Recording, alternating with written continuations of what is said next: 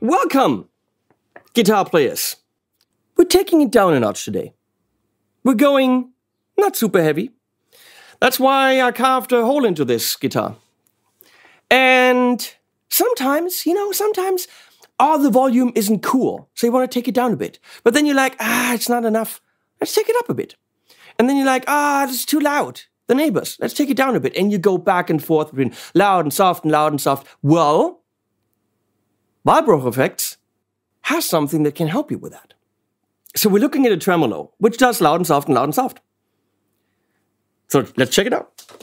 It's right there. It's called the Opto-Trem from Vahlbruch Effects. And the thing that you should know, and I'm going to say this in every Vahlbruch Effects video, is his first name is Henning, and that doesn't happen a lot. So we're already best friends. We don't know each other, but we are. Sadly, it's tough to actually see the color of this because it reflects from above. It is a little bit more green than you see here. So the pedal side, yeah, it's a dark camera, but we have more. We have a camera from the back. Let's look at it there. Similar. And we have a camera from another over across the room. That's actually probably, yeah, there you go. That's the actual color. This pedal has the Mac Trab, or whatever that is called, little sign. And this switch actually is not physically connected to the PCB. There's no click at all. And inside, there's actually a magnet on the switch, which gets brought close to some thing that floats in the air. And when it gets close to that electronic-y thing that I don't know what it is, it turns the pedal on and off. So there's literally no physical connection, which means tough to break because there's no physical connection. And also super soft click. It's not the clack, clack, clack, clack. It doesn't do clack, clack, clack, clack. So my setup is I'm going into the Tone King Sky King, which has a little bit of reverb on it, with this mind-blowing PJD Carry Elite. This puppy clocks in at 2,500 euro, which is ridiculous. Amazing top. It's a semi-hollow with bare knuckles, swamp ash body. Look at those cavity covers. It's got a roasted maple neck. It's pretty much like a thin line telly, but in single cut. So by itself, it sounds like so.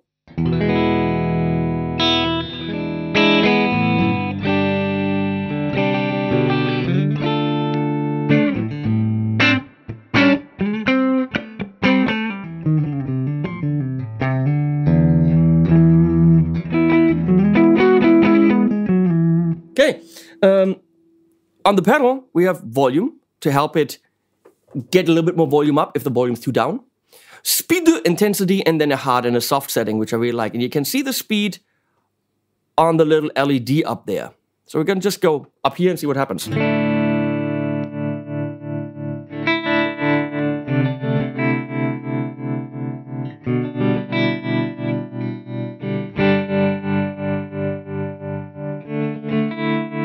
It's rather drastic trem, which I like. Of course, you can set that down.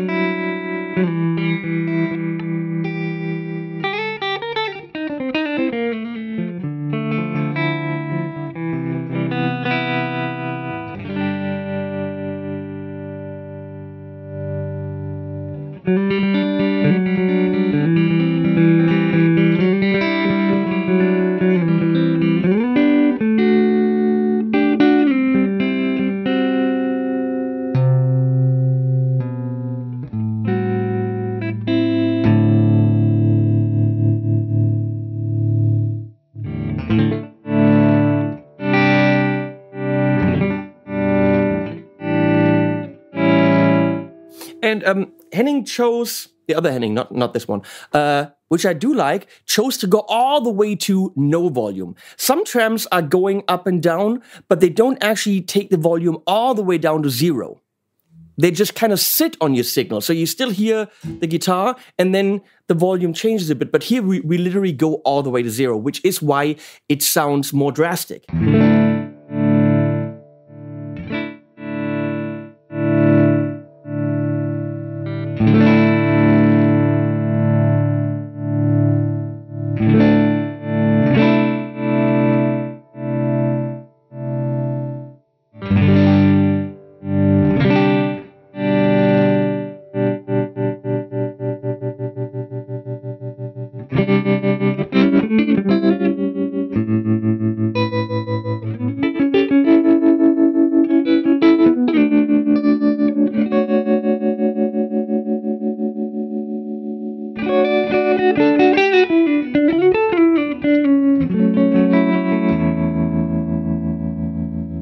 It's actually really beautiful. I love it.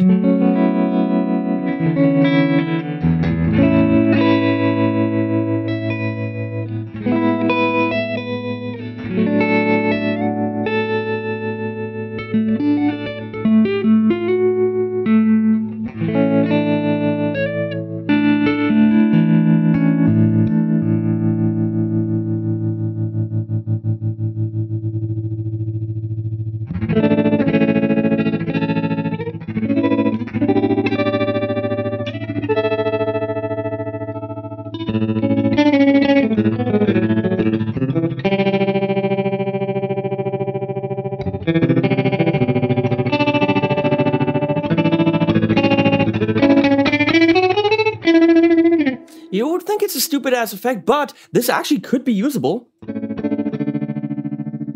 Especially if you go with a little bit of gain, like in the Morgan AC20.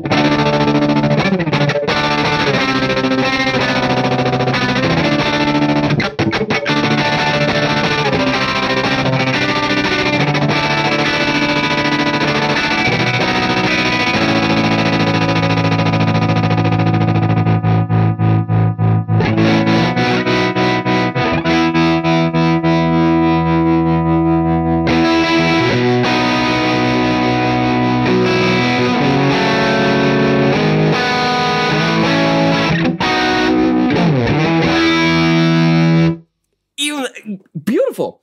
Moving back. Now, of course, there's a hard setting, which will give us a stutter. Oh, you have to.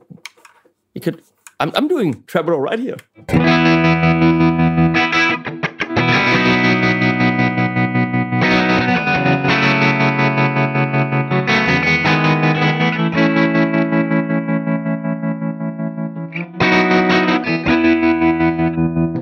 I love that stutter, but of course, without MIDI clock, it is almost impossible to use that in a musical setting because you can't set the tempo to go hand in hand with your sequence or with your DAW.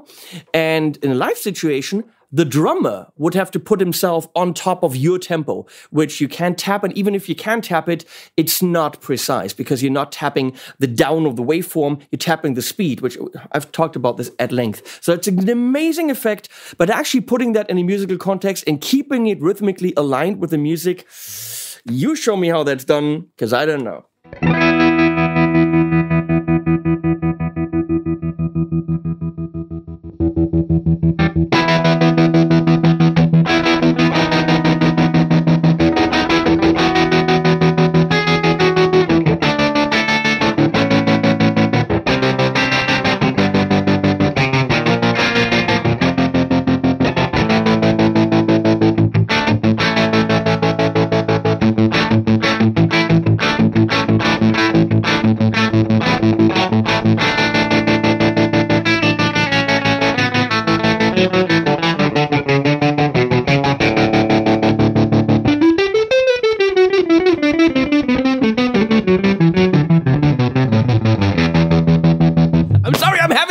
And that's really what it should be all about. Of course, if you put a delay behind it,